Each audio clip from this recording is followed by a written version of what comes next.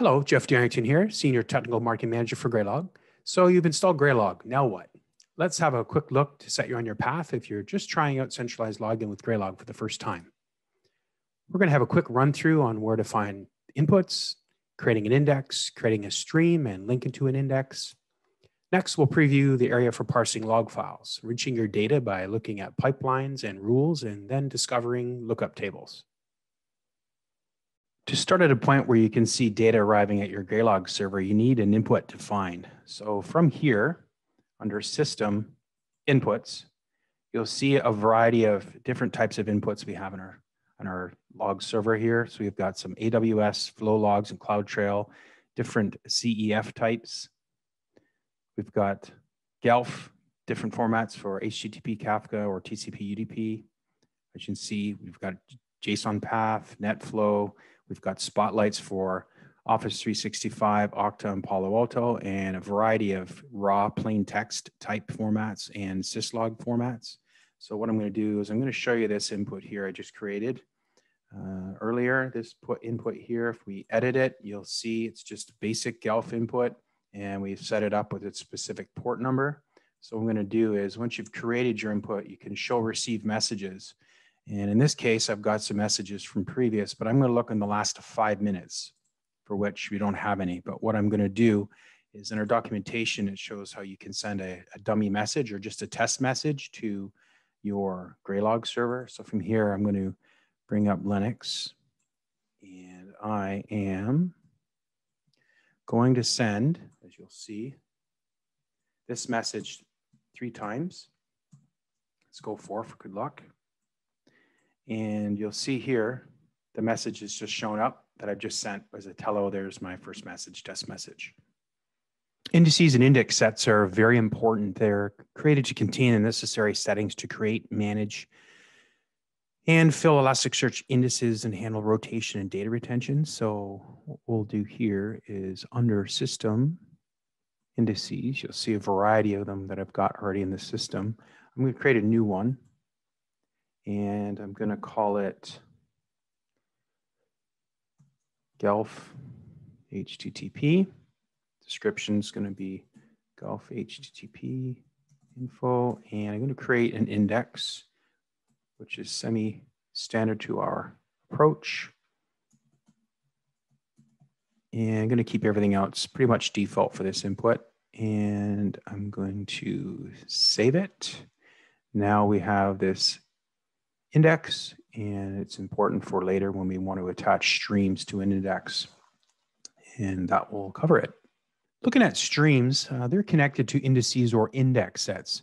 They're used to route your logs and messages into groups or categorize them in real time. So looking here, you'll see under streams, if we utilize the Illuminate package or Illuminate Spotlight, that's part of our enterprise here for Illuminate Office 365 logs, we edit this stream, you'll see that it's been assigned to the index set of O365 logs. So if you click on this actual stream, this is where it will take you in real time to data that's flowing in on that stream currently. And here you'll see with my information, I have a bunch of logs that have been parsed and coming in on that stream. Let's take a look at pipelines and rules. Pipelines are attached to streams.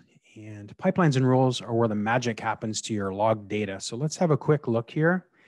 What I'm highlighting is our search window for our Office 365 Spotlight. And in here, you'll see all these logs have been enriched so that they've been separated into parsable fields and made much more easier to understand.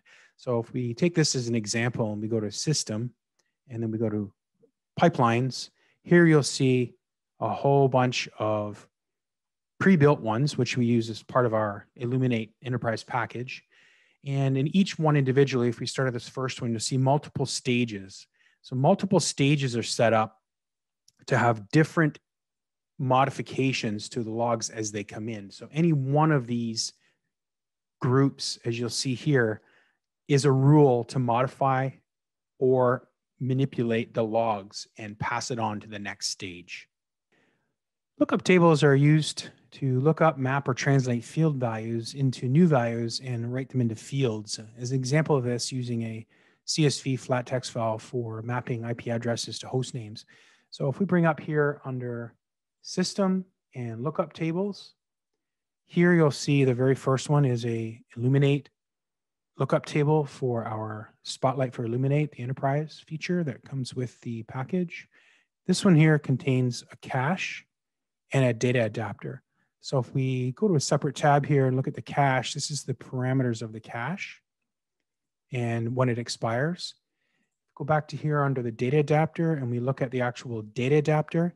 This data adapter is creating a lookup in a database file. In this case, it's a MaxMind database file, and it allows you to look up an IP address in this field and test it. Where this is really useful is if we go back here under dashboards and say we want to pick the Office 365 dashboard and we want to change our time here and have a look at our data. This is what makes this useful here so that you can map your actual IP addresses, where they're coming from for different types of information. So this can be used in a wide range of things within Graylog. Thanks for watching today and happy logging with Graylog.